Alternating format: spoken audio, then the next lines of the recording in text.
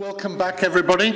It's very nice to be in the Thomas Telford Lecture Theatre here. For those of you who don't know Thomas Telford, just by the way, in a sense, he was the person who started the Industrial Revolution because he built the first iron bridge, which is just about 15 miles west of Stoke and 30 miles south of Manchester, which is where the Industrial Revolution really started. I think if you were to put an official start date for the start of the Industrial Revolution, it would be Telford's Bridge. That's just by the way. Anyway, I just thought I'd start by saying just a couple of words. One of the things that I wanted to, as there's some funders here, I thought I'd take this opportunity to say, you know, one of the things you heard was it's sometimes important to re-genotype samples that have been genotyped already. And I think that is indeed important, but try saying that to a grant funding agency. They look back and they said, didn't you do this? And you can't say we didn't do it very well. That's not a satisfactory answer to grant funding agencies. And a lot of grant funding agencies also don't, almost as their triage process, say, we don't fund GWAS. That's part of their triage process. And that also is, that also is not appropriate. I mean, if you're finding new genes, then it's just not an appropriate response in my humble view. So, although you might have thought I was a little bit antagonistic towards the idea of more genetic analysis, we do definitely need it. Anyway, that's all just ex cathedra statements from me. So, the goal of this session is to talk about variant interpretation, how to move the findings that we're making to the clinic. And I think that's a very difficult process with many hurdles, and so I'm very pleased that we've got the panel we have. Starting on the right-hand side, John Rohrer. John's a clinician at the Institute of Neurology, and he is head of the GenFi program. The GenFi program is the largest and first genetic of FTD collaborative analyses. It's centered in Europe, and John is the PI of that study. And of course, FTD is a complicated disease because there's many disorders, so it's good to have his perspective. Julie Williams needs no introduction, and you can take that however you like. But let me say that Julie and I have worked together on Alzheimer's disease since the dark days of the early 1990s, and she's headed the GWAS program here in the UK, and Dr. Anne Bassett from Toronto, who I last met at a chromosome 14 program meeting in 1993 when we were all chasing the presenilin gene, and she is an expert in clinical genetics. So a very good panel to discuss this. So I've been given a series of questions. Perhaps I should start by this. Oh, I've got last session's questions. Sorry, I should look at my own.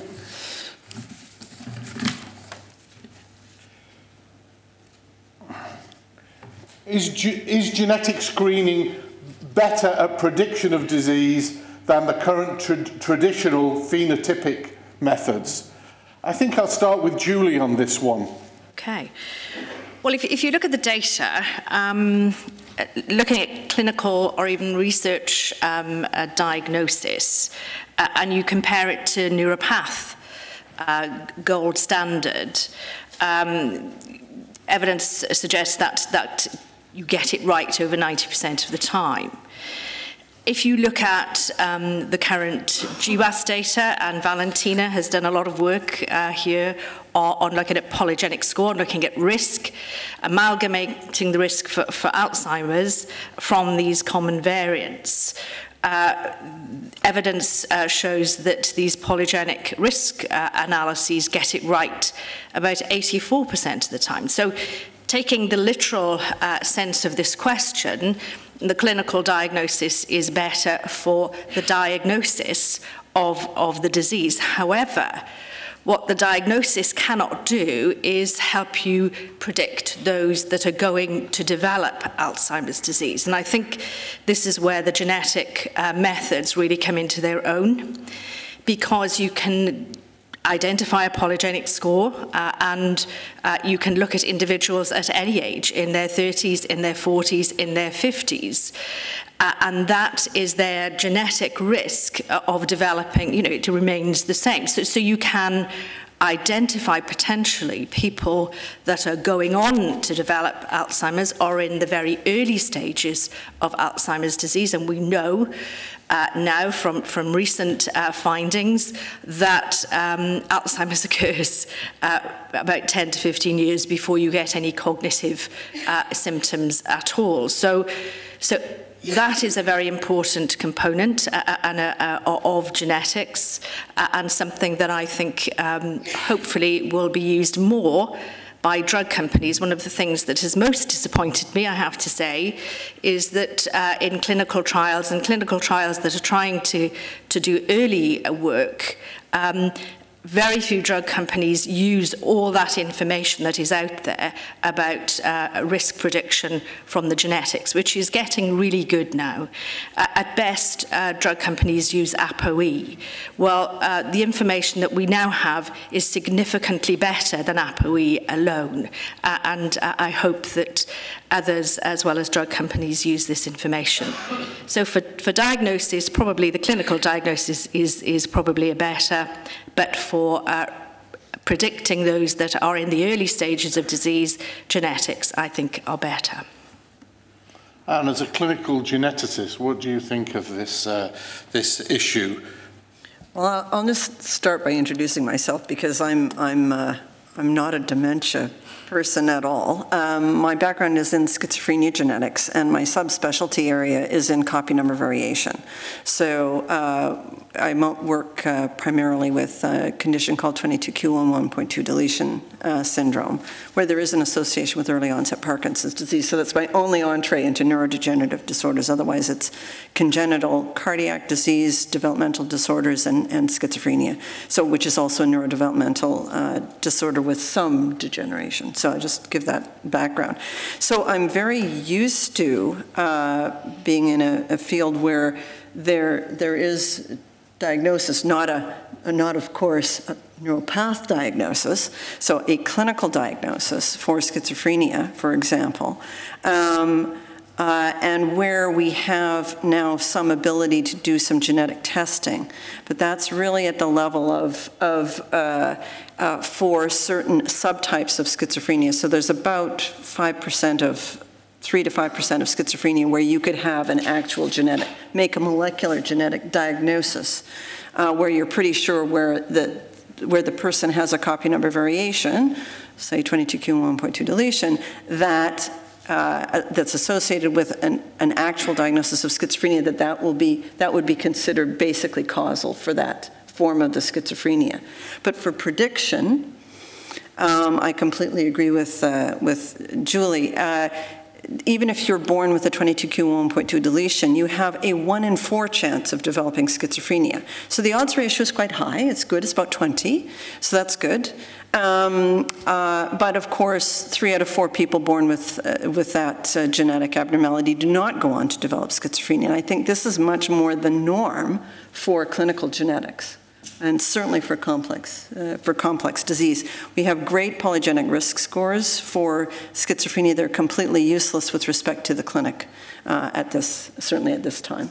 So in schizophrenia. So I was going to, in fact, ask you, and I guess that was the answer. Would you ever use this type of information to influence your view about the diagnosis?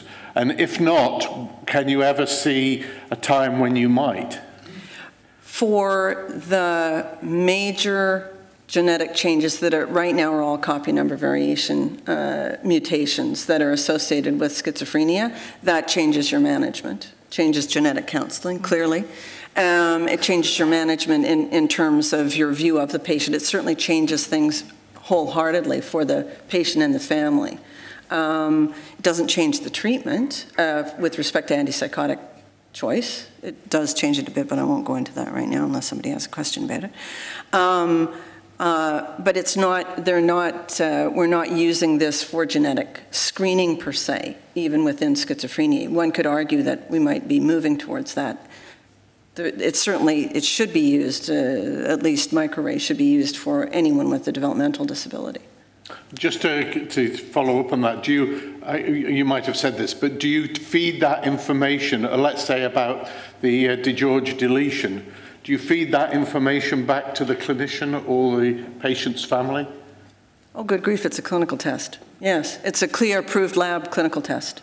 Yes. Of course, for DeGeorge syndrome, but and for if we're doing, yes, so that's actually an excellent question, John. So in our research, which we have certainly done, if we find a major clinically pathogenic copy number variation, then absolutely we would then, on a research basis, then we would go back to the family, take another blood sample, run it through a clinically approved lab, and provide the family with genetic counseling. Yeah, I think that we would do the same, and I think that's what the Irish talk also essentially said as well. So I think that there's a consistency about that type of information.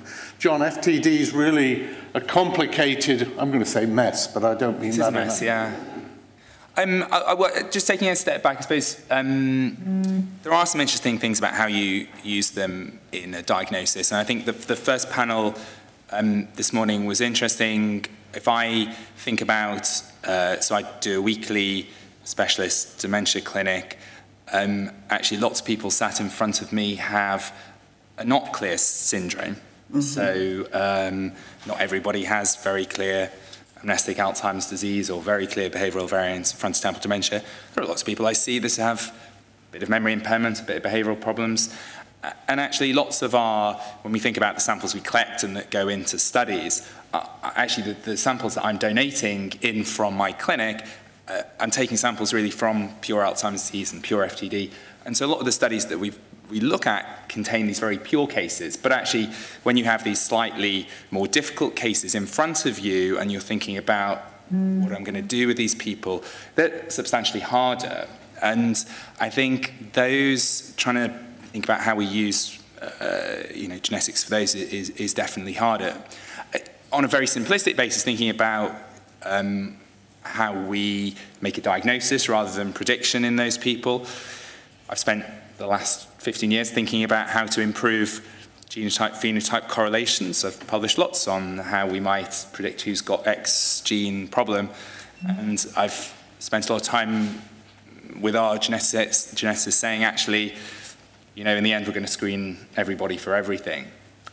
Now, time has moved from where I would be charged £500 for one gene to a time when I can do a panel on different people. But I think those are, that has changed things a lot. But it does require still some nature of knowing what that phenotype is. It's very clear that I take, for instance, just C9orf72, actually relatively common genetic problem. And those patients have a whole variety of phenotypes. They're sometimes a bit memory-led, they're sometimes a bit AD-like, they are sometimes a bit FTD-like. And so actually it's, I think one has to take into account both a bit of phenotype and also a bit of wider genetic screening in those people. So I think trying to think about how one deals with the dirtiness of a normal clinic, and gene panels are helpful in those, but we'll come on to thinking a bit about sort of the interpretation of those. So yeah, I think that's sort of diagnosis of things. When you think about prediction, I think one of the key things is about how we think about timing of onset, because actually that's the big question when we think about we have a polygenic risk score, or even a simple single gene disorder. Actually, what lots of people want to know is it's great that you tell me my risk, but when am I going to actually get the disease? And that's, I think, we're a long way to go in terms of thinking about that. And of course, with C9 or 72, as you kind of implied, you might find somebody has a variant, but you don't know whether they're going to get FTD or motor neuron disease, for example. Yeah, or even get the disease. I mean, we have, we've people who've come to post-mortem who have no symptoms in their 70s and 80s, and very clearly have a C9orf expansion. So I think that is difficult. I find that very difficult. I see lots and lots of families, and I still don't quite know what to say to lots of families about what their risk is and what that risk means for them in terms of developing symptoms. So I think, there is going to be a sort of question over when one gets to the ultimate point.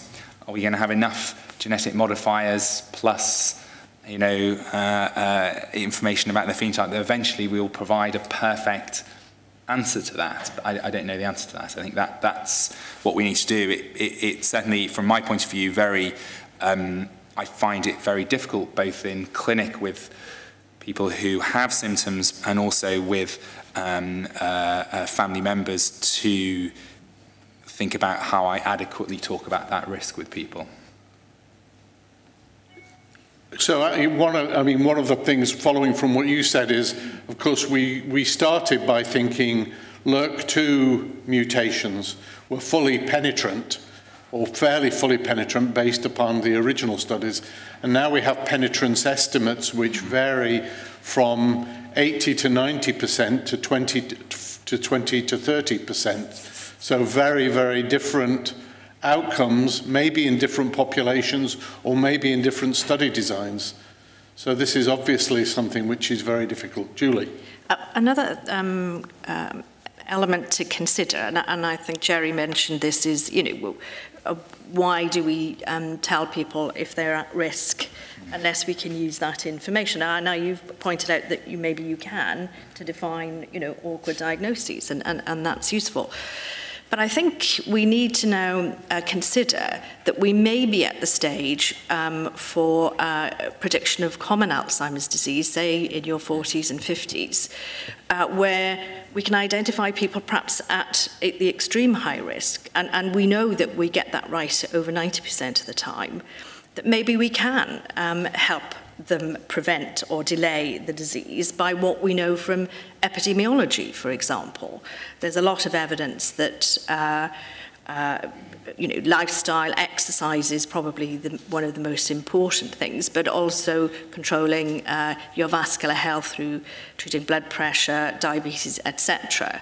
So I think within the health service, there is now a conversation going on, certainly in Wales, about whether we're at the stage that we could use that information earlier to try and prevent and delay the disease, even though we don't have specific treatments in the pipeline at the moment. Well, as somebody said in the last session, I can't remember who, of course, and to some extent, I think it was Cornelia, to some extent this is a circular argument, because we want to enroll people in clinical trials early. So to do that, we either have to implicitly let them know that they're at high risk, or somehow disguise that through the way we design the trials.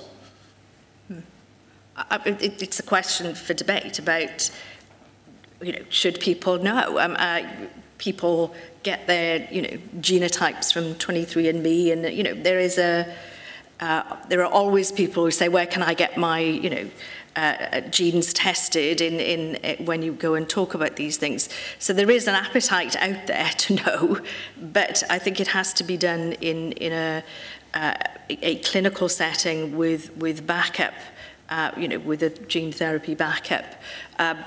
But I think we are at that stage to have this conversation, because what we know from genetics could be of use, even common genetics for people with Alzheimer's, I'm specifically talking about, already. So, yeah, so I think we're there. So one of the key questions is thinking about how you, I mean, this is all about adoption and how we move to taking these into the clinic, is do we have enough expertise to do those things? I mean, who's going to do it? It's not like the clinical geneticists don't have a busy enough clinic and a long enough waiting list. Are we going to let individual specialists do it? I mean, I think it's very difficult, and you know, I've definitely been on the wrong side of a discussion.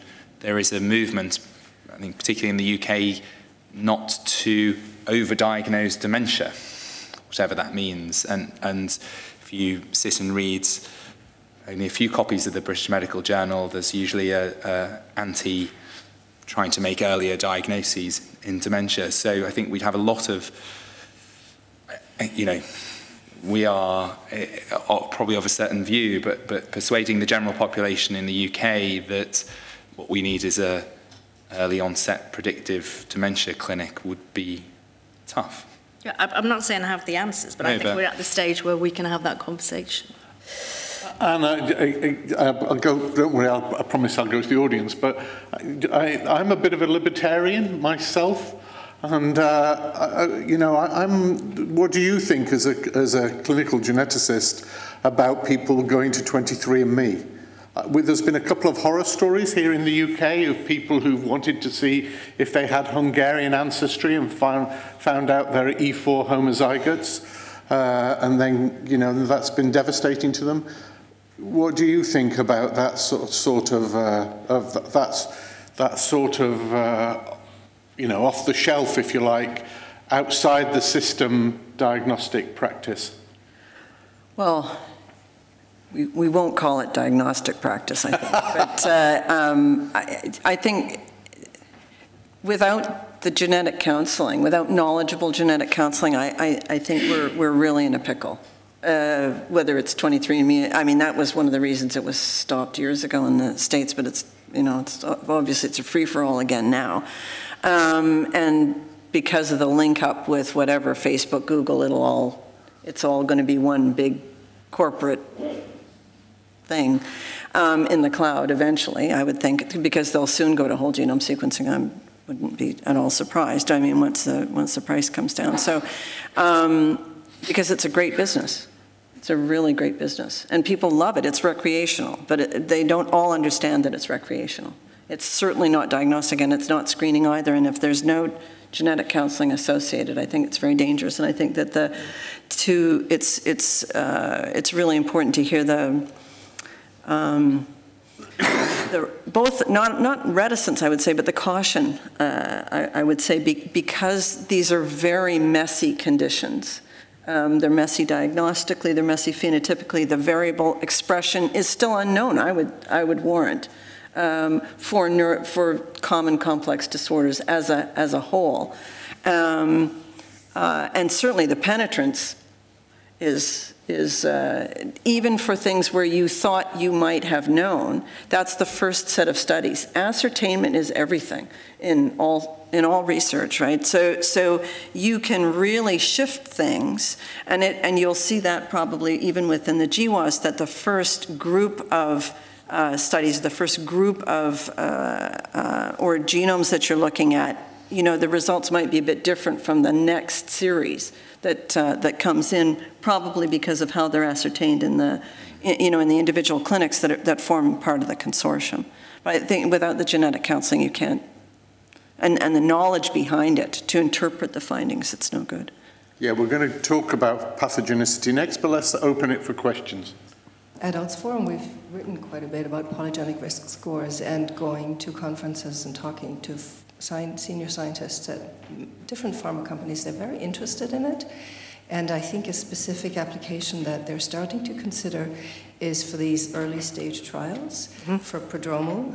Those are done, and then the much big ones are ramping up now for pre-symptomatic, the late pre-symptomatic stages of the preclinical 20-year phase. I think they're having terrible trouble recruiting, and the biggest problem of the prodromal trials has been the massive screen failure rate. So they bring thousands of people in for PET scans. Each PET scan costs several $1,000s, and then some 80% of them fail, or at least 50% fail the PET scan after they've been cognitively screened. So I think there is a great specific need for a cheaper, simpler, less invasive test to indicate whether somebody has brain amyloid, and then can be staged for when they'll become symptomatic. And I think the question that I'm hearing is people would like to see how a polygenic risk score would compare to a blood test, because after 20 years of trying and failing, it looks as now suddenly various groups are having good success with blood tests for A-beta and also tau.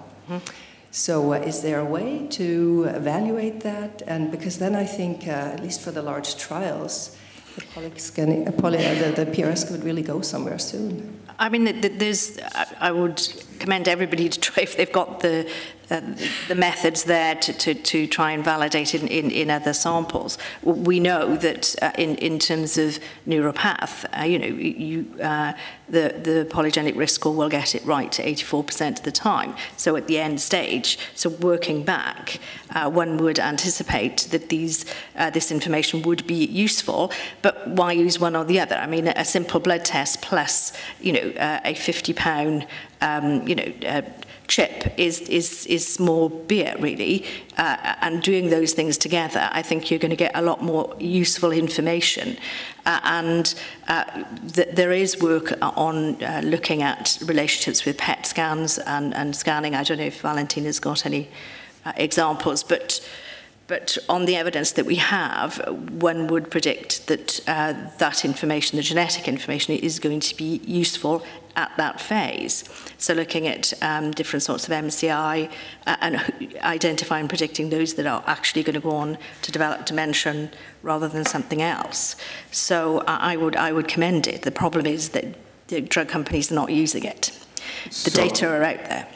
So I'm curious what people think about the polygenic risk score that's determined essentially from case control data, where your risk of getting disease is 50% versus population data of people that are 60 years old when you might want to use this. And so somebody comes into their annual checkup and say, what's my risk of getting Alzheimer's? And you run this polygenic risk score. That's going to be a very different answer than if using data from a case control study. So I'm a little nervous that this is being oversold, and particularly then comparing it to path data from the same type of population rather than a population-based study. So I would wonder what you think about that. And I have to say, getting this from a population-based study is extremely difficult because there's just so few cases and just not enough data there.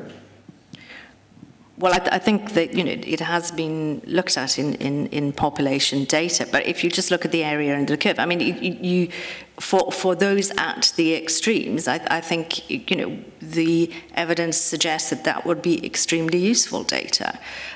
For those where you have ambiguity in the middle, it may not be enormously helpful. But I think if you choose your individuals based on a high polygenic score and combine that with other reasonable biomarkers, I think you will get a much more accurate prediction of those that genuinely are going to go on to develop Alzheimer's disease.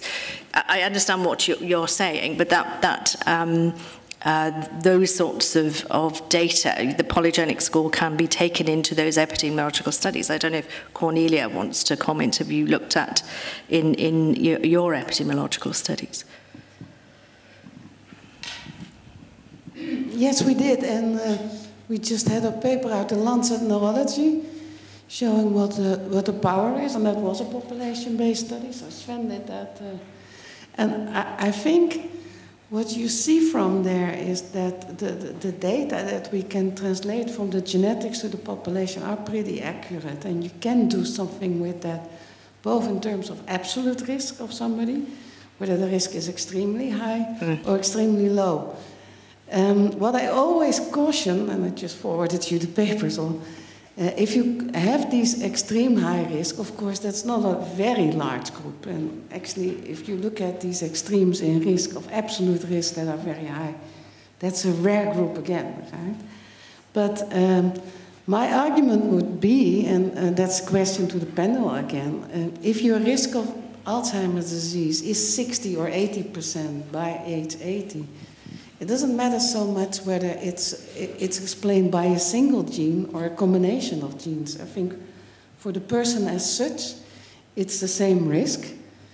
And it's a bit odd that clinically it's considered as something completely different. And I always wondered about that. Why is it so different whether you develop a disease by a certain age, whether it's age 12 or age 80, by one single variant or a combination of variants for that person, it's the same information. And the quality of prediction is pretty high, I think, by now. I'm going to let Anne answer that. I'm going to let Anne answer that, and because she wanted to talk as well, but I'll just say I never understood why a Huntington expansion of 38 required a clinical geneticist, but ApoE4 homozygotes, which is essentially the same risk. So echoing what you said, was absolutely ruled out of order by clinical geneticists. And my suspicion was it was simply that they couldn't handle the clinical load. Or the clinical calculations, right? That's also... I think it's difficult. It's psychologically different, I think. I mean, there obviously is a psychological difference, otherwise it wouldn't be different and we would be doing different things. I think of course, you know, also doing your ApoE pulls out all of the other single ApoE4 carriers and not the homozygotes. And anyway, I'll let you answer that. But I think there is something psychologically different.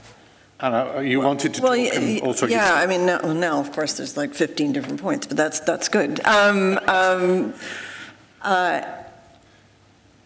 think if that's really true and you have the data to show that there's a very rare group that has a very rare kind of polygenic risk score, which is a combination of 4 variants, is that what you, or, no, multiple, yeah, no, whatever, thousands, tens of thousands, 80, okay, but but a lot of it's due to a few variants, is my understanding, okay, which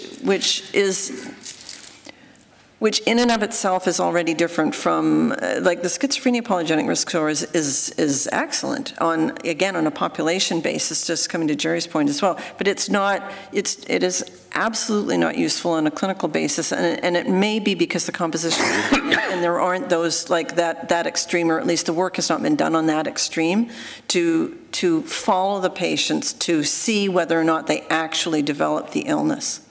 Okay, or what that proportion would be, which is like getting a penetrance value for that sort of. But then I think you're exactly right. Now then it becomes no different from having a single, slightly reduced penetrance mutation. It's not the same, and it is probably equal in rarity. As well, so that which is fine. But I think there is certainly a difference in terms of, there's a huge difference in terms of training with respect to comfort level for clinicians. In my experience, it's extremely difficult to train certainly psychiatrists. I can't speak for neurologists, but to train Impossible. To train them to understand, first of all, understand what is a copy number variation. I mean, it may be very different in your countries, but it's certainly in America and in Canada, genetics training is modest. It's less than what I received. 100 years ago when I trained. So it's very, very modest. They're not comfortable. They are not comfortable in any way. They might have heard maybe the DNA is involved in a copy number variation. They have no idea that, and it's 20 years, 25 years, they should know.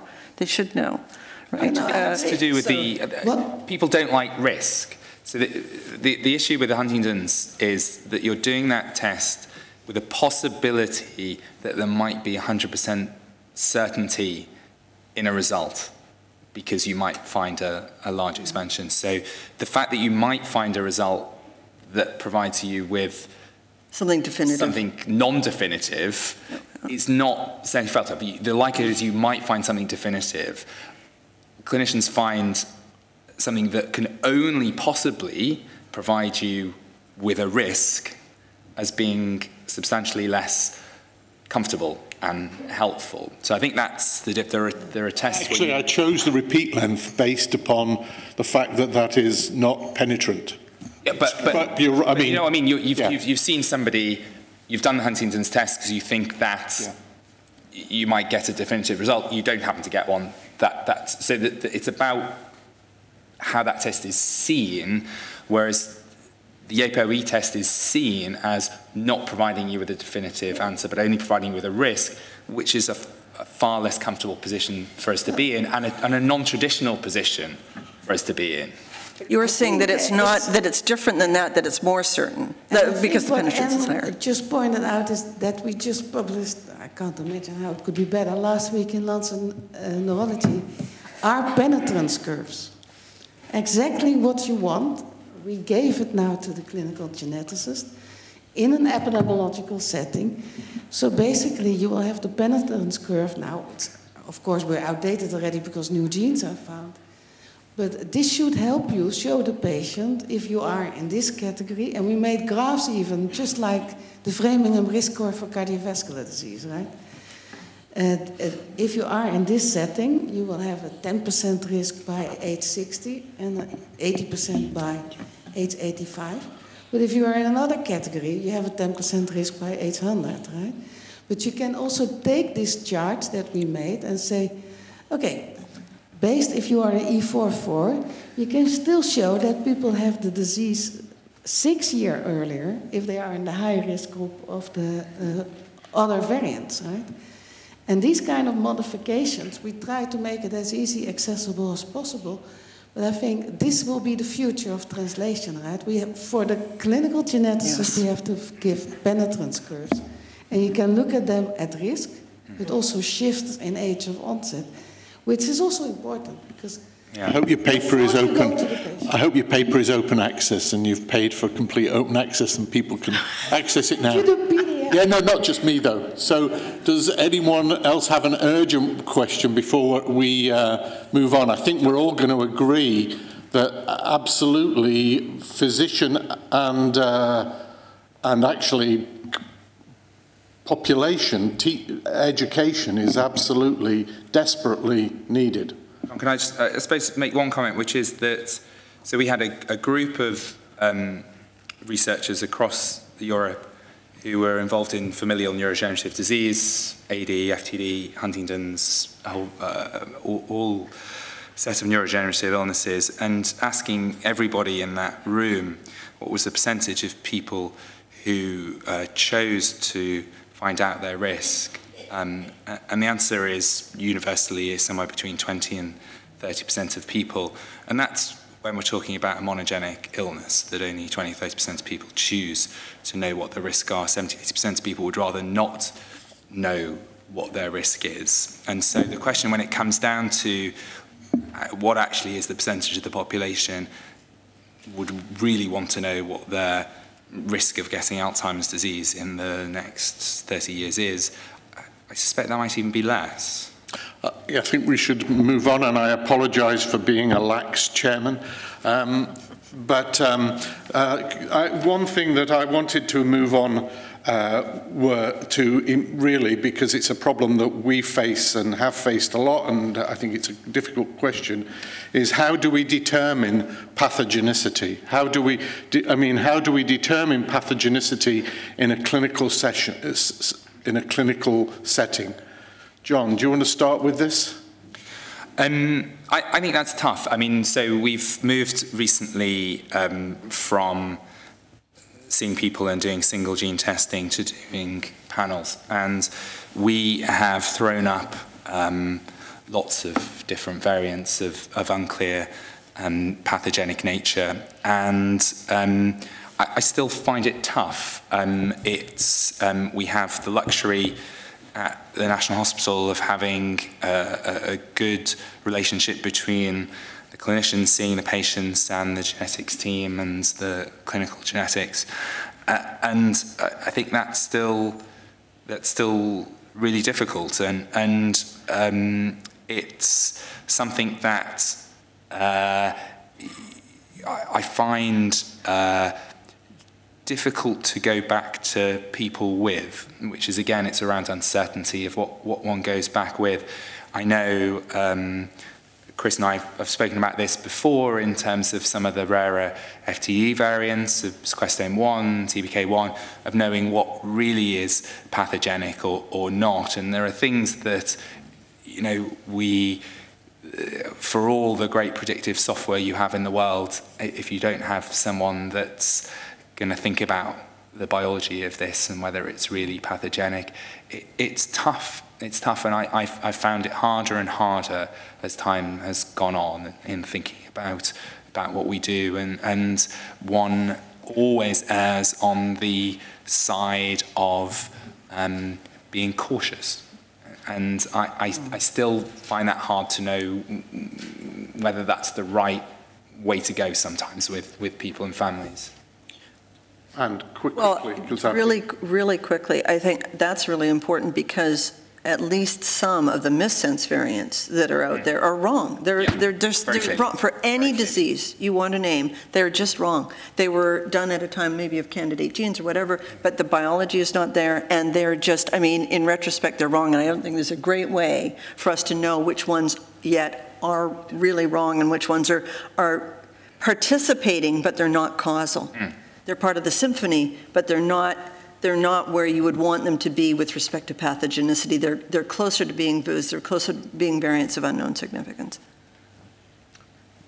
Julie, anything extra to say? I mean, I don't work clinically, but I think I agree with Cornelia. I mean, I think people want to know what the risk is. And with common diseases where you're going to have multiple factors influencing the disease, it's the risk that it explains is going to be more important than actually knowing that that variant is the one that is pathogenic. I mean, that's what, if you're testing 87,000 variants for a score, you know, that's what they're going to be interested in. And I just want to come back to the risk element. There are many medical tests out there that give you risk. You know, prostate cancer tests, for example.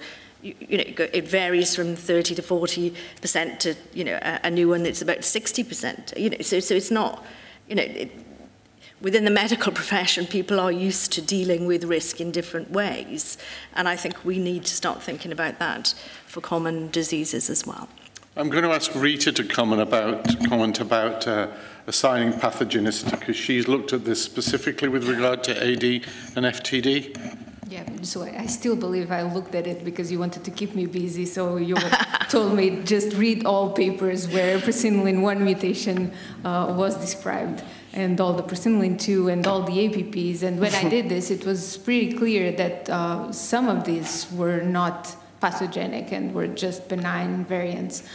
So what we did then was we just designed a very crude algorithm, a very crude decision tree on the type of questions that we need to answer to say if this is a pathogenic mutation or not.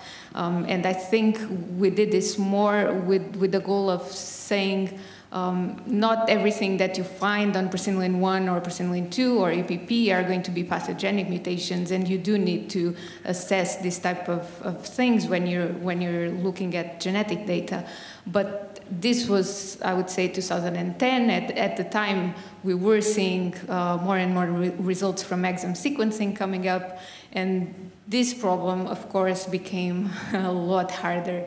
And still today, we get lots of questions and people asking for our opinion on variants, on single patients and variants that come from families, and it's very difficult to assess this type of thing.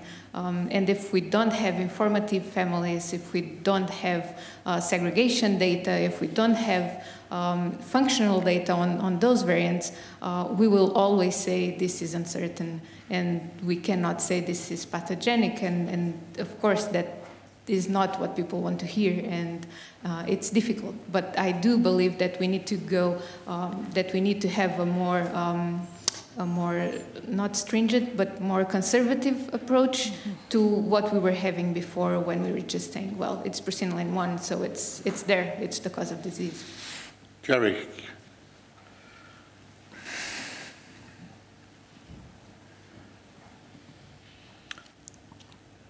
Okay, Chris, but good. Yeah, no, I would choose you. Yeah, go for it, Chris. Thank you. Yeah. But get that for Jerry. So this is a particular point for me.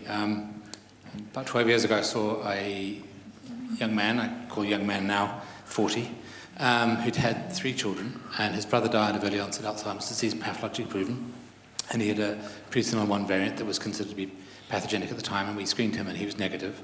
He went on to develop, he went on to have 2 more children, and then developed early onset Alzheimer's disease, for which we did not find at the time an alternative explanation for.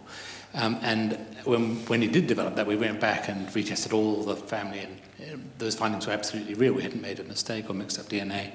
And this presenilin variant was now considered to be a benign variant. So that was my own personal experience of getting it wrong and advising a family wrongly, which haunts me. So I think we can't rely at all on software to tell us what's pathogenic. I think what we have to have is a really robust cellular assay that people are using in multiple laboratories and able to, give an accredited result. And it's particularly important for some of the new genes that are coming out that we really don't have an understanding of, in which there are loss of function mutations, and that's very clearly likely to be pathogenic, but then there are a whole lot of point mutations which may or may not be pathogenic, and we're increasingly having to advise people. I'm seeing a family next week with a TBK1 point mutation that there's no functional data on. And I've done this for TDP43 and FUS and various others as well. So I think that's something that as a group we have to own up to, and we have to think about how we fund that to do cellular assays. I have a different story in which we did a tau mutation screen in a family that were pretty confident had tau because we had the brain and it was a tauopathy. And we were told by this laboratory in another country that there was absolutely no mutation. And I went back and rang them up and said, we're absolutely convinced there is a mutation. I was, oh yes, there's a benign polymorphism. It turned out to be, had already been tested functionally and shown to cause a splicing defect by Maria Spillantini. So I just think there has to be some ownership of the information we give. And I think it's wrong just to take a conservative approach and say, well, we found the variant, we've got no idea what it is, which seems to be the current position of the American society. I think, Chris, the difficulty is how one as a community brings that all together. So one of the most frustrating things, I think, is seeing a continuous set of publications in the literature of what is said to be in the literature pathogenic mutations, which are clearly not. And the good example at the moment is TBK1, in which there are a whole set of missense mutations being published as pathogenic, which are clearly not. And it's how does one piece the literature / find some central way of dealing with this? Because not everybody has the capacity that you do. We just don't know which ones. So let's pass it to Jerry, who I'm sure, and I would agree, is that it's going to say that we need more data. Despite what many people say, we need more data. I think there's no substitute for large databases of variants where we know what the diagnosis is, and there's no substitution for that. I get nervous when there's a biologic assay involved. As a biochemist, you don't trust them. Me neither. Right. I have personal experience with biochemists. And I just bring up, there was a gene, FTO, that was linked to obesity. And that was thought to be the gene. You could go into the literature and find, I think, thousands of papers about why, biological papers, why FTO was the gene and how it caused obesity. And then somebody figured out, well, if you delete a gene in a mouse, there's about a 30% chance it'll weigh less, no matter what the gene is. And I think it's not FTO. I think it's a very confused picture, but you know, it depends a little bit on what decision the patient has to make. You know, it's, well, you've got this pathogenic variant, you better take 2 aspirin, or, well, you should never have children again. You better be really sure about pathogenicity, you know, depending on the decision make. But I'm very nervous about biologic assays, and I think there are databases being accumulated where actually people, you know, how many patients, or how many of these people with mutations have patients, you know, on a population level. Those are being assembled, and I think there's no substitute for that. Chris is gesturing at me, and so get it to Chris, but Katerina, you wanted to say something while the... Oh, just if possible to make a comment about C9. What happened is we don't even know the pathological cutoff for the repeat number, and to make Jerry nervous less, I think that there is a technique which we develop in my lab, epigenetic assessment for pre-mutations, because pre-mutation not have any signature of methylation at repeat. So it could be handy not only for the academics, but for the companies to supplement genetic test with at least some notice that it is large enough to trigger methylation response and therefore downregulation of C9. But I'm surprised, actually I was asked a while ago, as soon as we published the paper, oh, can we train somebody in a company which do a commercial test? And then it's like, because probably it's complicated, right? We all want to have a message to the patients, but a company wants to make it simple, right? Like, okay, well, this is genetic test, repeat prime PCR, more than 30 repeat, you have pathological expansion, which is so wrong, because by our account, 5% of people with C9 expansion more than 30 repeats at least go in a questionable category, because we have, for instance, case with 70 repeat, which never developed the disease by age 90. So that's the thing, that we shouldn't be lazy or nervous about epigenetic supplement for some mutations, especially if it's repeat disease. I'm just going to have 2 more, Chris, and I'm just going to confess that Chris next, and then Marilyn at the back. Marilyn holds the purse strings, so I'm going to give her the pleasure of the last word. Quick response to Jerry's comment. I'm more anxious about large databases because almost no variant is novel. And if it appears in a database, we don't know anything about that individual, we don't know the age of the individual or their clinical phenotype. People say, okay, well, it's not pathogenic because it's out there in the general database as in the population. I was talking about databases where they actually were evaluating the patients, not just generic databases. Yeah, but people use those databases as this present as a novel. Yeah, I think Jerry's saying those databases are not sufficient. We need to have dedicated clinical genetic databases. That's what you're saying, Jerry. Which there are. I mean, that's certainly something that exists. I mean, there's a well-developed, well, certainly in Canada at least, for all of the clinical genetic testing. And that, I mean, this started with copy number variation and the interpretation of copy number variation. So there is a pathway here that now is going to take hold for whole genome sequence data, for example, that has different levels of assessment for pathogenicity, but it's at the clinical level. It's at the clinical testing level. So it's based on the research findings, but they're very conservative with respect to what they call pathogenic. Very conservative. Coralie. Lunch. Speaking very quickly.